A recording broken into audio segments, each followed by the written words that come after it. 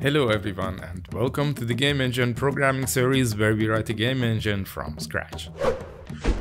Now that we can successfully import images, construct textures, save, load and view texture assets, I'd like to add a bit more functionality to the texture editor. We still can't view textures that use a block compression format. We are going to fix that in this video too. This is all rather easy stuff, so I hope you'll enjoy this video without a lot of head scratching.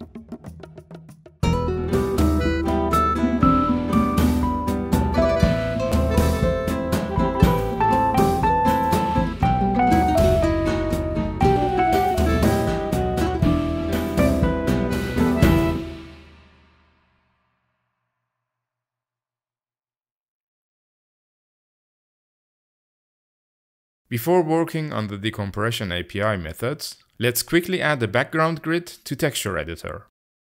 I'm not going to use an image for this in order to keep it sharp and crisp while zooming in the canvas.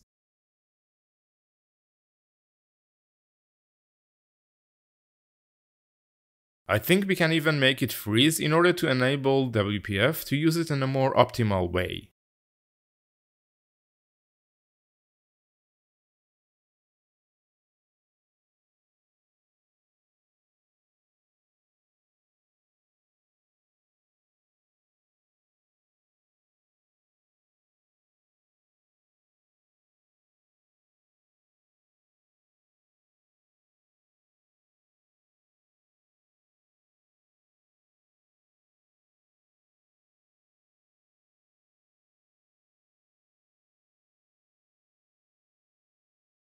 So this is just a collection of vertical and horizontal lines that make up the grid, and we are going to use this visual brush as the background of the texture editor.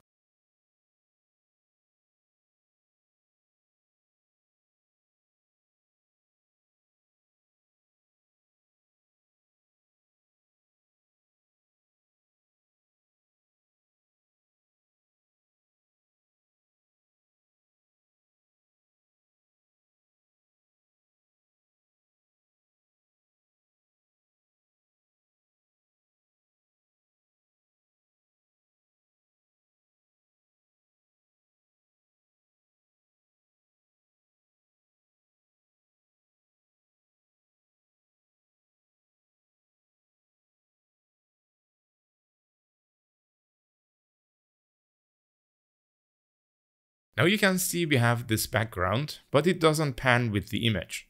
That's what I'm going to fix next.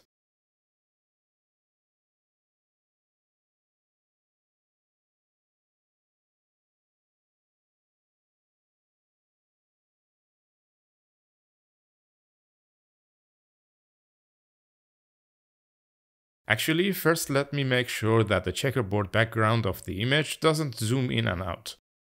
I'd like the checker pattern to stay the same size regardless of the zoom value. This can be easily implemented by inversely scaling the viewport of the checkerboard.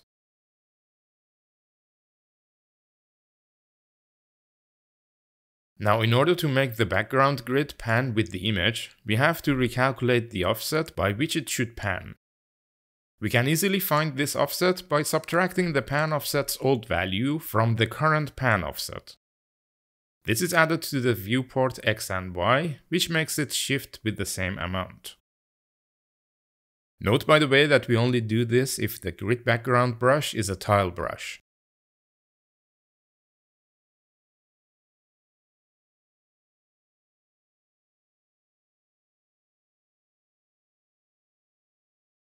Now we can see the grid moving as well.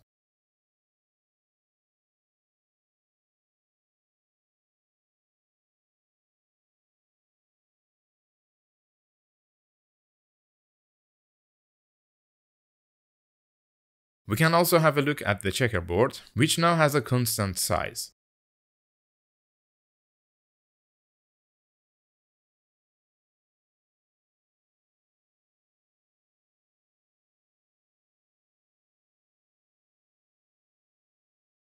I see that we are missing a few grid lines here, so let me check if I forgot something.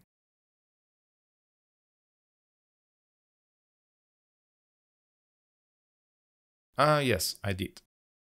There should be a rectangle here which accounts for the main grid lines.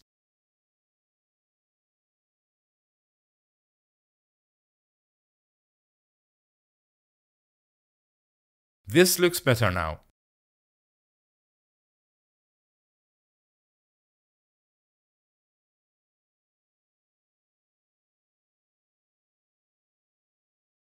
Okay, cool. Now I would like to write the decompression API methods so that we can view textures with BC encoding.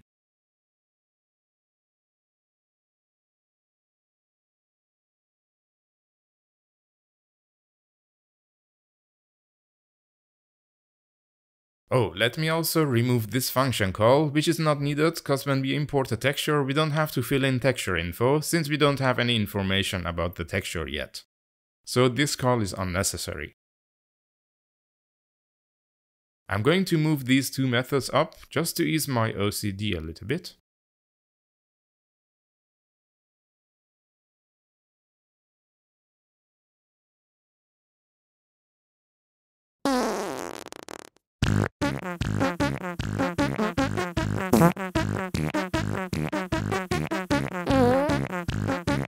Okay, so we have a C++ function which we can import as usual, and we need a public method that calls the imported function and returns the list of slices.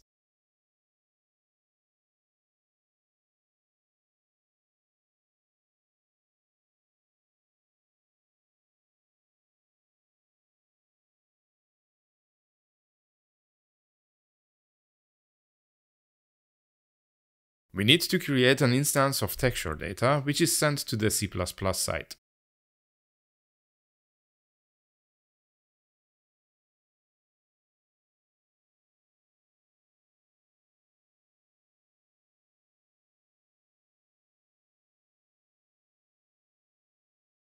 We are going to get the data from the C# texture class and fill it in texture data.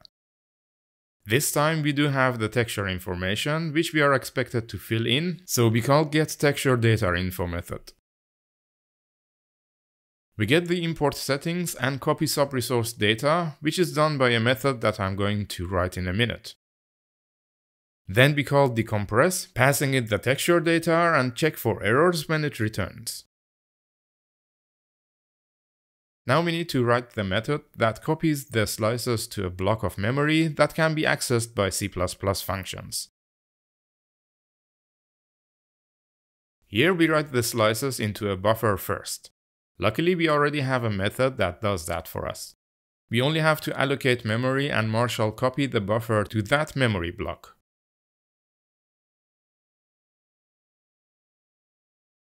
That's all we need to do to decompress BC textures. Now let's import an image and encode it as a BC7 texture and see if we can open it in the texture editor.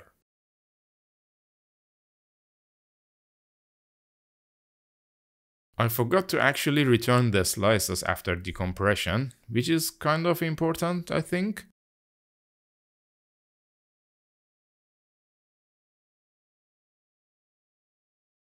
Okay, let's drop another image onto the content browser and keep our fingers crossed. Nice, it imported successfully. I'm going to set a breakpoint here and make sure that it was indeed imported as a BC7 texture, which it is, as you can see here. So that's promising. And we are also able to view the texture, which means that the decompression code also works as intended. Let's move on quickly, because we've got a lot of stuff to cover. Here I'm going to divide the editor's interface in order to place UI controls like buttons and sliders. As you can see, I added a dock panel, which is only enabled if the texture property of the editor is not null. Since this dock panel will contain everything in the editor's user interface, it will disable the whole texture editor as long as there is no texture set.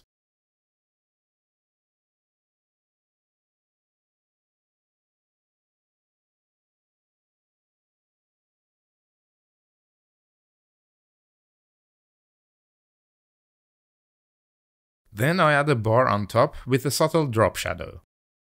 It will contain the sliders and other controls.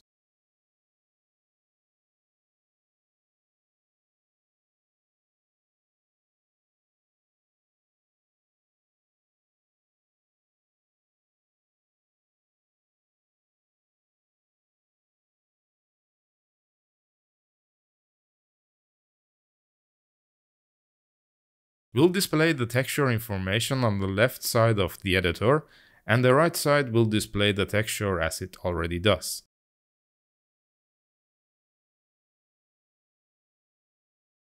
I also add a grid splitter so that we can resize the panels somewhat.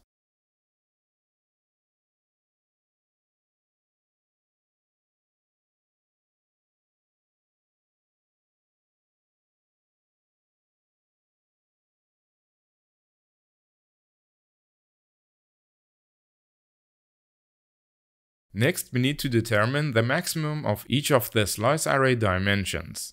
For example, the number of MIP levels depends on the image size and the import settings provided by the user. The same holds for the array and depth indices.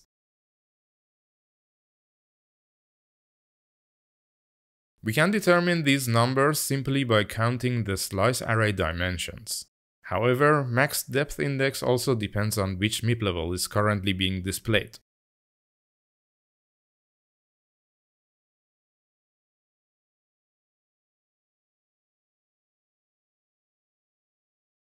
The array index is always 0 in case of 3D textures, but I use it here just to denote which dimension contains what.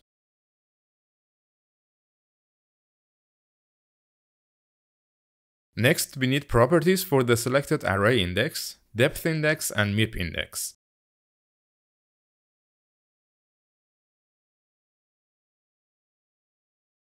We have to clamp each index so that they can't ever go out of range.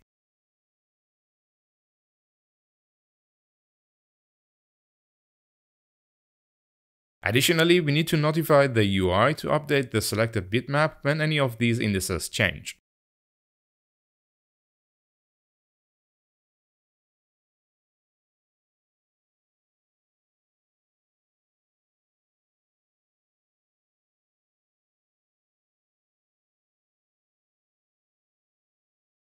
When MIP index changes, the UI is also notified to update the max depth index, because for 3D textures, each MIP level has a different number of depth slices, unless there is just one depth slice left.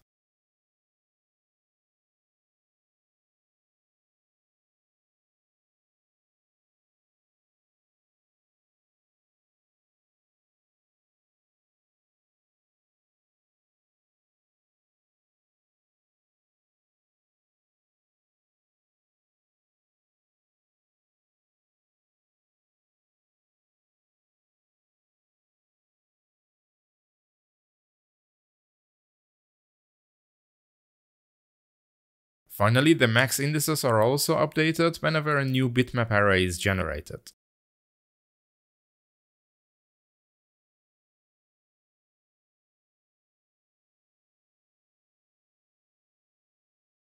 Now we can use these indices to get the selected bitmap and selected slice.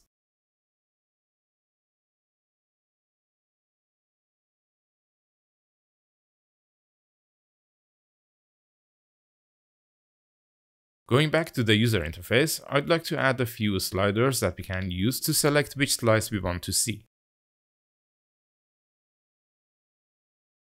Remember, a texture can be a single image with one or more MIP levels, an array of images with one or more MIP levels, or a 3D image with one or more MIP levels. In addition, we also have cube maps, which are basically texture arrays with an array size that's a multiple of 6. So we need to add 3 sliders. One for selecting MIP level, one for selecting the array slice, and one for selecting the depth slice. Although our code does support texture arrays and 3D textures, we have no means of assembling images and feeding them to the importer in a way that it would produce texture arrays or 3D textures. That will have to wait until a later episode, which will be out soon. For now, however, we can use a slider to select a specific MIP level. So I'm going to add all 3 sliders, but we can only use the one for MIP levels for now. The sliders that are not relevant for each texture type will be hidden, so they can't be used. The first slider is for selecting an image in a texture array. Its maximum value is limited by max array index, and its value is bound to array index property. We can make a style for this slider and make it only visible if the texture isn't 3D and is a texture array with more than one element.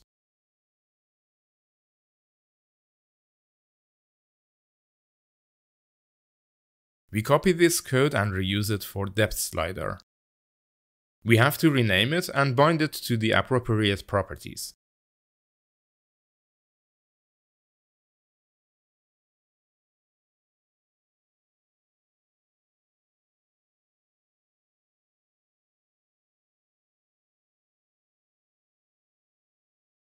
This slider will be visible if the texture is 3D.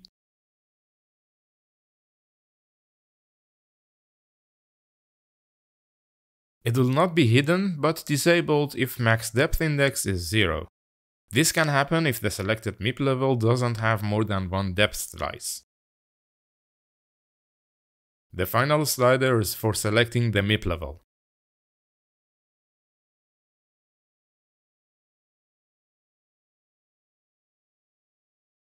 Oh, I see I used the wrong slider property here. We should use the maximum property.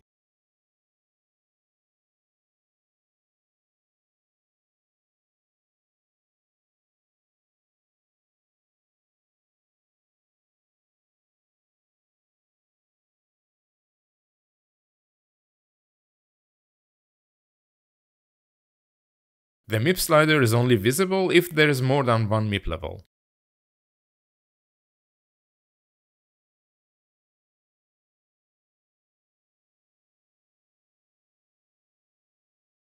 Okay, let's take it for a spin.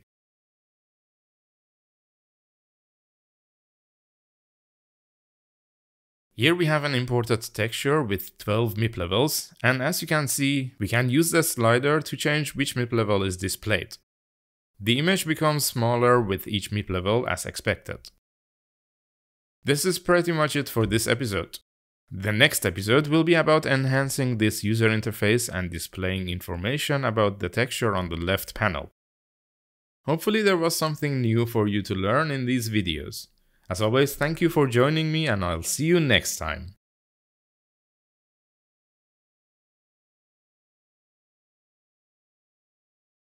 Thanks for watching. If you like this video, please feel free to like and subscribe. If you join me on Patreon, you'll get access to the code on GitHub, so you don't have to type everything over from the video. Plus there are also other nice goodies and rewards exclusive to my Patreon supporters. Please use the link in the video description to check them out. I hope to see you next time. Until then, take care and happy game engineering!